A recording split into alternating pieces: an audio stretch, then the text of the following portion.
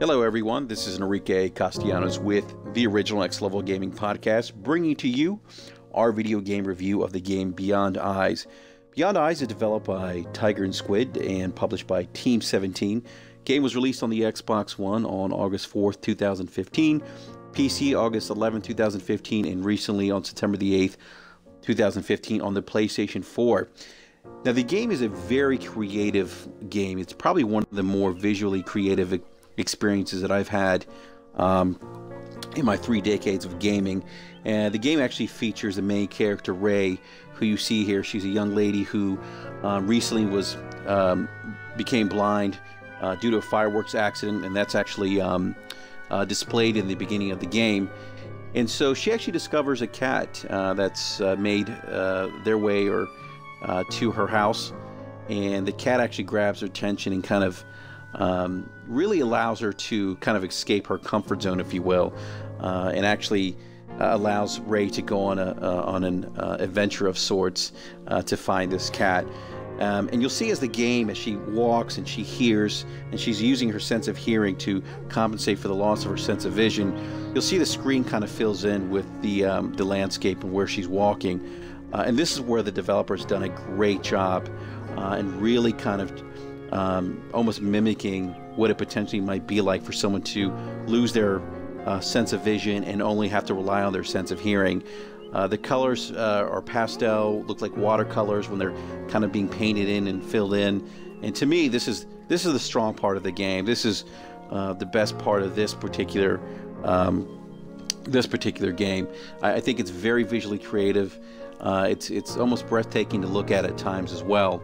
Now, the one thing about this game, and this is probably where it, outside of the visuals and the great audio I might add too, the game doesn't really do a great job of really kind of captivating you and kind of keeping you entrenched in the story. There is a lot of walking around and exploration, using her senses to kind of figure out where to go. There's times where you might be running into a fence and you have to turn around.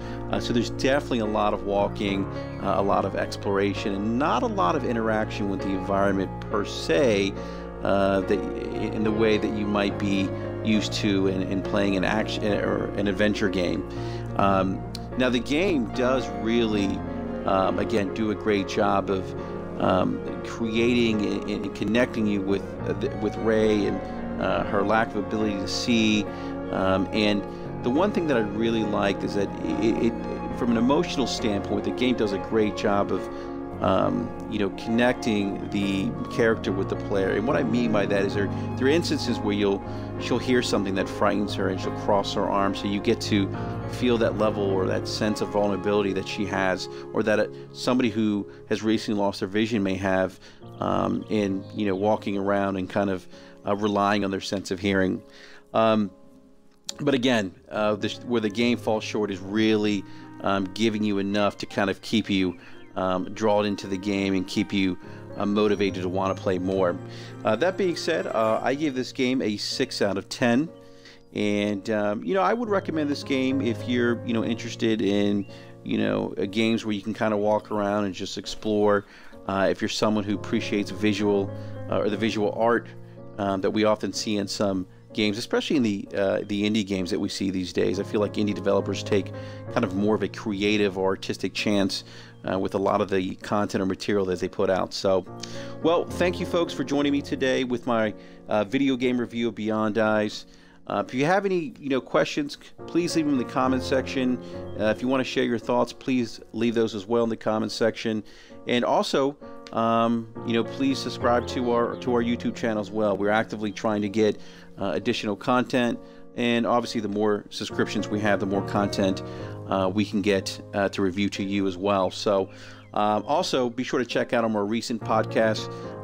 My colleague Mike Mullis and I, we were almost solo. It was just us two. We're missing the rest of the Intrepid team, but we'll all be back together next Tuesday talking about all the latest and greatest stuff in the gaming industry. So thank you again, folks, and remember, players, to game on.